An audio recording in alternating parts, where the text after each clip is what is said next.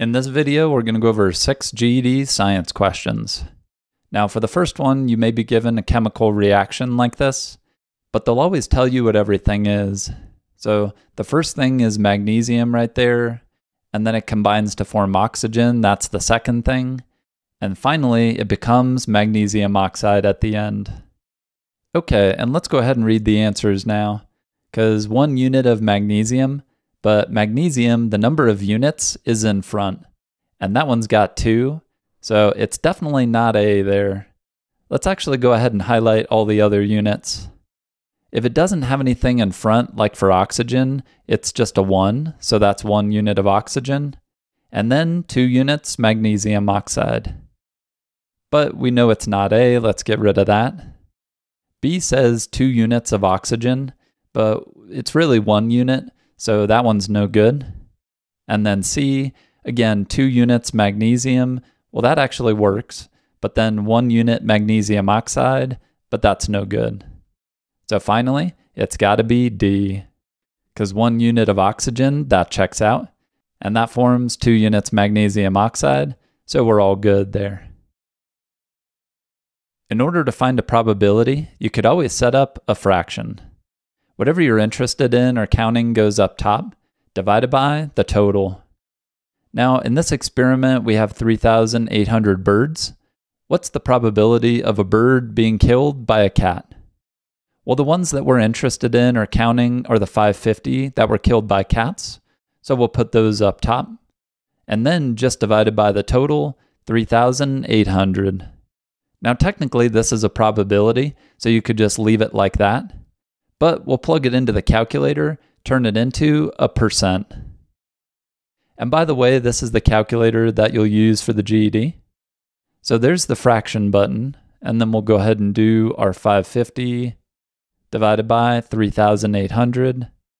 Okay, enter. And then use the button above enter, convert it to a decimal. Because now this is the same thing as 14%. So that's the probability that a bird was killed by a cat. And this is based on real data in the US.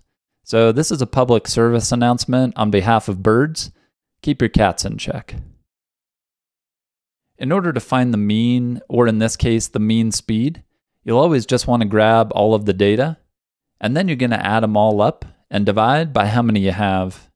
It's the same thing as finding the average.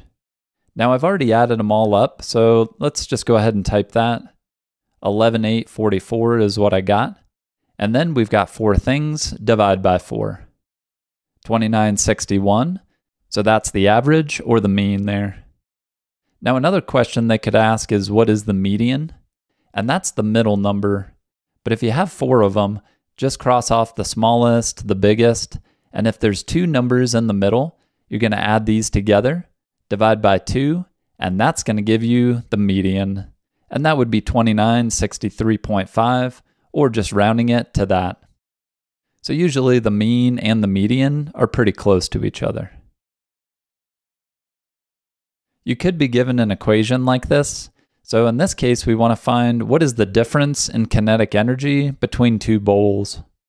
We have a 3 kilogram mass bowling ball, but that's the mass, so we're just going to change m right there to 3. And then it's bowled with a velocity of 6, so we're going to change v to 6. Let's go ahead and type that in. Let's see what that gets us. So we got our fraction 1/2 times the mass 3 times the velocity 6, but this one's squared, so you're going to use that x squared button right there. 54. That's the kinetic energy for the first bowl.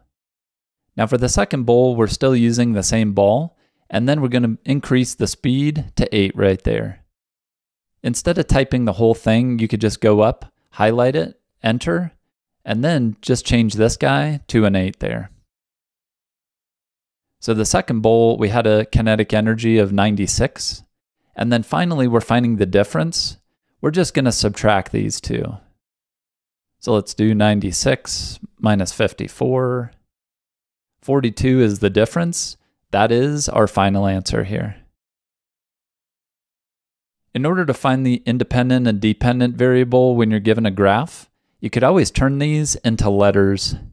The bottom, you could turn this one into an I, And that's always where the independent variable goes. And then the other one, you could turn it into a D, and that one is the dependent variable. So in this case, the number of minutes that you worked out is the independent variable, and your heart rate, or beats per minute, the dependent variable. So B's got the correct answer there. The reason that works there is the independent variable is the one that you control, and you control how long you work out. But the dependent variable, your beats per minute or your heart rate, that is the one that depends on the other one. And that's true because that depends on how many minutes you worked out there. Okay, and one last one. Now, with a genetics problem, you're always going to be given the two parents, and then you're going to draw a square. You're just going to split up one of the parents across the top and the other parent along the side. And you're going to combine them to see what each of their 4 kids would look like. So in this box, we've got big B, big B. Let's go ahead and add those in. In this one, we've got a big B and a little b. Add that. And then just keep going, and those are all 4. Now, anytime that you have a capital letter, it's going to have that trait. So these 3 kids are all going to have brown eyes there. But when you have the little letter and you have 2 of them, then it's going to have that trait. So only one of the kids has blue eyes. And finally, we're finding what is the chance that they have a child with blue eyes? Well, just 1 out of 4, so that's it there. So I hope these are helpful for you. Let me know what questions you run into. Good luck, you got these. We'll see you in the next video. Toodles.